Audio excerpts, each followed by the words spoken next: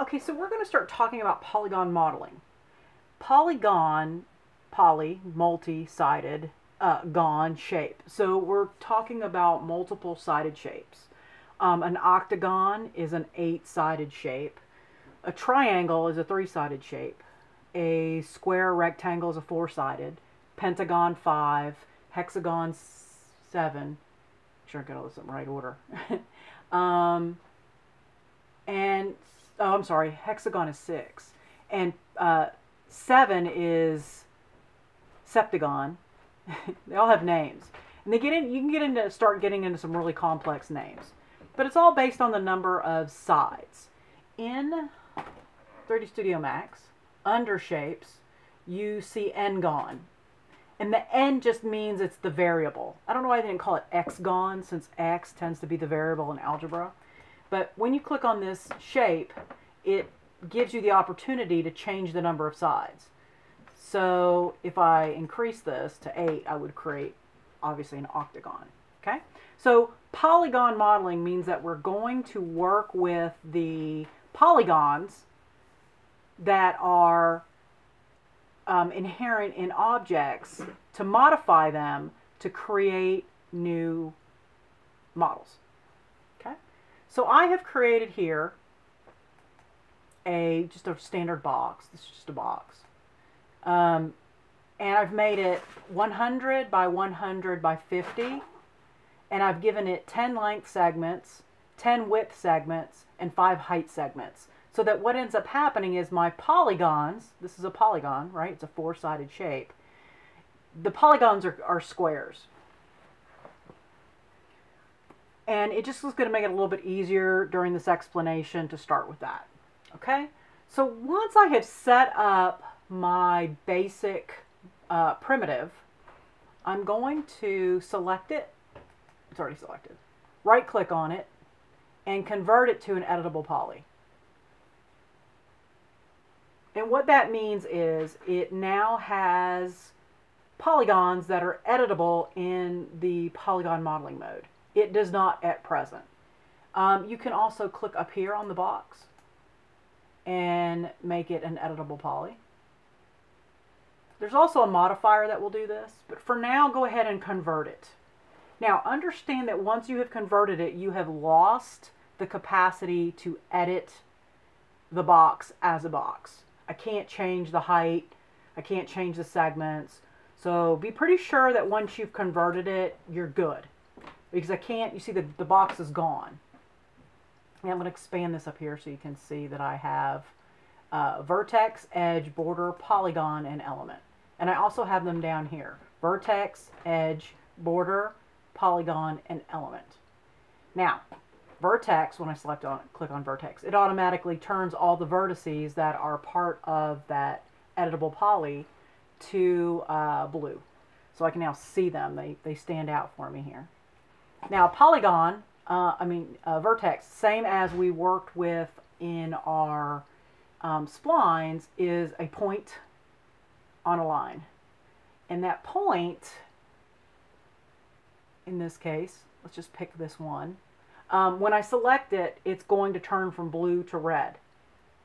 I can then use any of my tools over here, my select and move, my select and rotate, and it's not really going to do anything with that. But I can still use the select and uniform scale. I can use those to move these points around. See, I'm picking that up.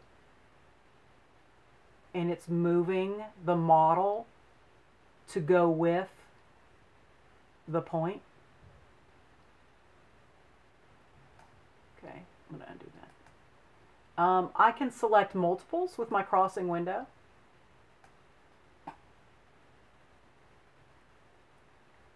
I can remove some from the selection set by holding the Alt key. Say I don't want that one. I can remove it by clicking on it. That one. I would have to go through all of these and make sure if I wanted to remove my corners. You can select one and hold down the Control key and select others.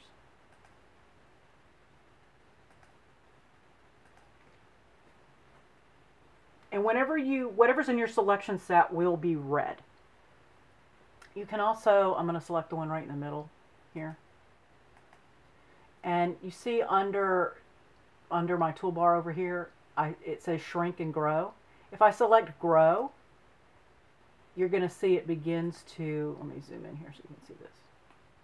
Okay, so let me go back and select the one in the middle. You can see the red selected right there. When I hit grow, it grows around what's there. It grows the selection set outward. If I tell it to shrink it, it shrinks my selection set. And you just kind of want to play around with those tools a little bit to get comfortable with selection. We can't, let's see, I don't think it lets me do ring or, nope, it doesn't let me do ring or loop. This ignore back facing. So if I check this and I decide I'm going to select all the, let's do this. Let's go inside here. I'm going to select all of these on the inside. You'll see that it's only selected the ones on that face and it hasn't selected the ones on the back. They're not selected. If I had, I'm going to uncheck that and do it again. If I select that on that front side, it's also selecting the ones on the back side. Okay, so ignoring back facing allows you to make selections on one side. Say I want to do something with just these polygons right here.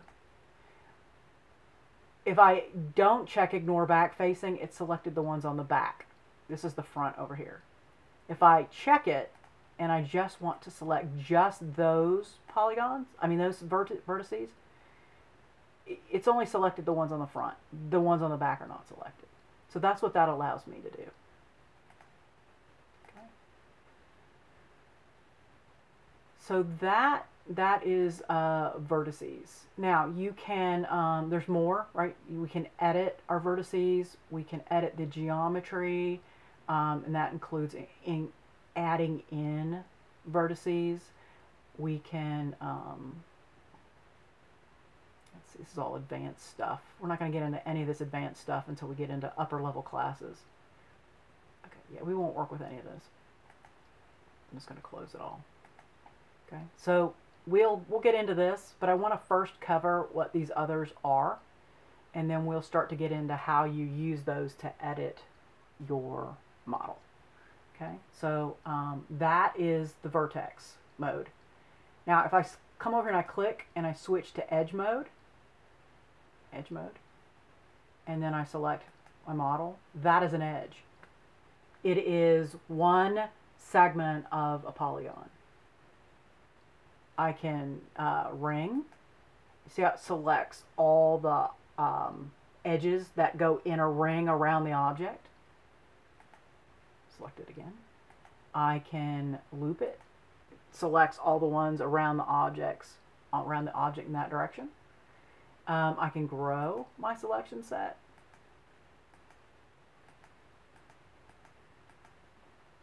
You can shrink it.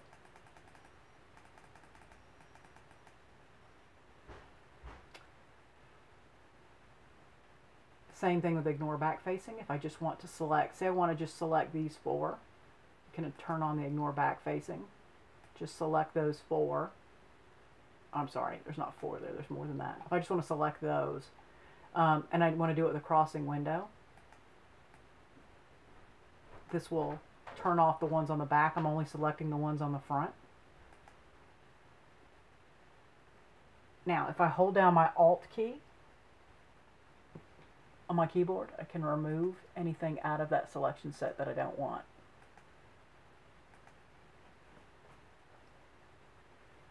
And these two work with my move, rotate, and scale. Let's select some ones on the top here. Let's select loop. Okay, now what I can do is I'm going to come over here to my select and uniform scale, and I'm going to scale, and you see that that allows me to make adjustments to my model. If I move that selection set, it too makes changes and adjustments to my model. Okay. We're going to come back to what a border is, and then we're going to talk next about polygon modeling, and we're going to do that in the next video.